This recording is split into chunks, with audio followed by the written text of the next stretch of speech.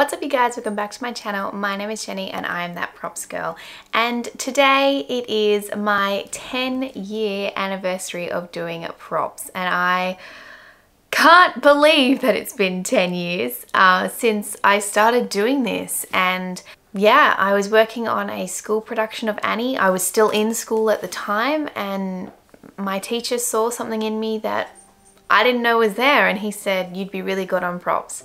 It sparked a career, and I really can't believe that. That's not what I actually started filming for. I was just reflecting because I've actually just ended another show, and I was consoling a friend of mine. Because I still work with a lot of kids as well, I am often telling kids this same story, and I was telling my friend this yesterday as well, and I thought that would probably make a very good video because it's something that I don't think enough people talk about, and even though it coincides weirdly with my anniversary, but it's something that I definitely learnt on my first production, and it sticks with me ever since then. But before we start, ignore the rustling in the background.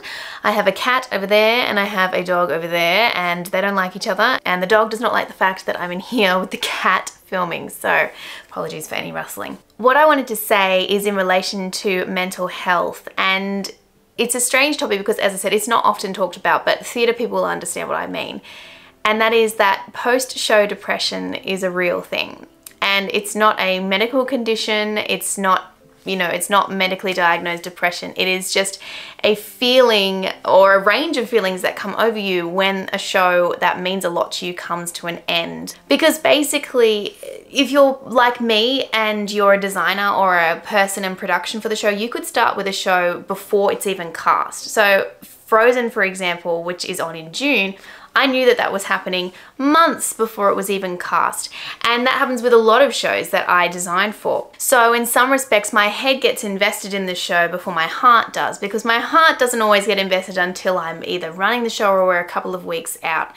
Because I generally have a lot of shows in my calendar, and I can't give my heart to every single one of them. I'll just be emotionally fatigued. But your heart gets invested in shows. But now this doesn't happen to me for every single show. I don't get post-show depression or post-musical depression, as it's often known as well, after every show. Definitely not. I used to when I did less shows, but now it only really happens to shows that I have a particular connection with. Of course, I often love elements or a lot of the shows I work on, but there are some shows that are just really special and they just stick with you, and Chess was one of those for me, as was Priscilla last year. And because that show means so much to you, it affects you when it's over, because you have invested time and energy and finances and things into that show, and you've given it your all, and all of a sudden it's not there anymore. That's the beautiful and gorgeous and utterly bittersweet thing about theatre, is that it's fleeting. It doesn't last. It is something that is different, because every single show is different. Every single night of a performance is different, because it's live and things happen, and sometimes someone can fall over in a dance number and you have to work your way around that. And that's what makes it so special. It's not like TV. You can't just pause it. You blink and you'll miss it. And that's why I love theatre. But because of that, you do get so invested in it. I just wanted to explain the analogy that I often use when I'm explaining it to people who either are going through it and don't understand the emotions. So usually it's a lot of people who are newer to theatre, and as I said, a lot of kids that I work with, I use this analogy. Or if I'm explaining it to someone who's maybe not in the theatre world and they don't understand what's going on. If you are not a fan of Narnia, this may not make sense, but if you are, I'm sorry, there are a couple of spoilers in this analogy, and if you don't want to hear them, maybe stop watching the video. But it's basically like you're Lucy and you've gone off to Narnia, you know, the show, you've gone through the wardrobe and you are in this world. You're creating this world alongside people, no matter where you are. If you're a crew member, if you're a cast member, it doesn't matter where you are. You're part of this team, this family, which is creating this show. And for that time, that show is your world.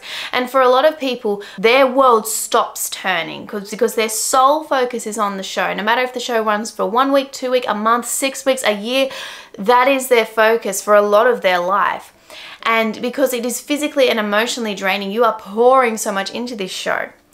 And when the show ends, it's like you fall back through the wardrobe and time has continued on. The rest of the world has kept spinning, but your world has stopped. And for a short period of time, you are out of sync with reality and with the rest of the world. And that can be quite heartbreaking for people. It can be really hard to adjust back to. And please don't think that it's something that you need to do right away. It can take a couple of days, it can take a couple of weeks to adjust back to reality. And for me, it's a lot easier because I do jump more frequently from shows, so I bounce back quicker, but I didn't used to. When I used to do one show a year, that show was everything, and it was the thing I looked forward to that year, and I was so down when the show was over. It does affect you, but what I wanted to say is that don't not do theatre because you don't want to feel this, because it's not the depression that you remember. It's not the sadness, it's the joy that you felt performing, it's the fun that you had backstage, it's all of that, it's the laughs you got from the audience, the friends you made that you remember. And so if you are wanting to remember, make a scrapbook or write it down and try and capture those moments, because they're the unforgettable moments that you will want to hold on to. Don't not listen to musicals because you're sad that your musical's over. Sing the songs. If you've got to sing them through tears, sing them through tears. Because the reality is that if you're fresh off a show, you're probably still saying the lines, you're probably still saying the jokes, you're probably still singing the songs and dancing the dance moves, and that's okay. It's okay to feel like you don't know how to feel. It's alright. It's like you're a snow globe and you've been shaken up and everything's just gone, oh my gosh, everything is up in the air, and that's fine. I recommend taking a day, taking a couple of days if you can, either off work or having a weekend to realign yourself. But please keep doing shows, because as I said, theatre is a beautiful thing. It's fleeting and it's heartbreaking that it is, but that's the beautiful thing of it. And you got to be a part of something special, and you got to be a part of wowing audiences, and that's amazing. And so I really just wanted to say that is something that I've learnt through all of this, through 10 years of doing props, and I mean, I've learnt a lot more along the way, but this is definitely something that, yes, all good things have to come to an end, but my God, wasn't it fun? And theatre is addictive. So keep doing shows. They really are the most incredible things to be a part of. I love you guys, and I know this video was a little bit different from my normal content. I'll be back soon with that, but I hope you guys have an amazing week, and if you are suffering or have suffered from post-show depression, you are not alone. I love you, and I'll see you next time. Bye.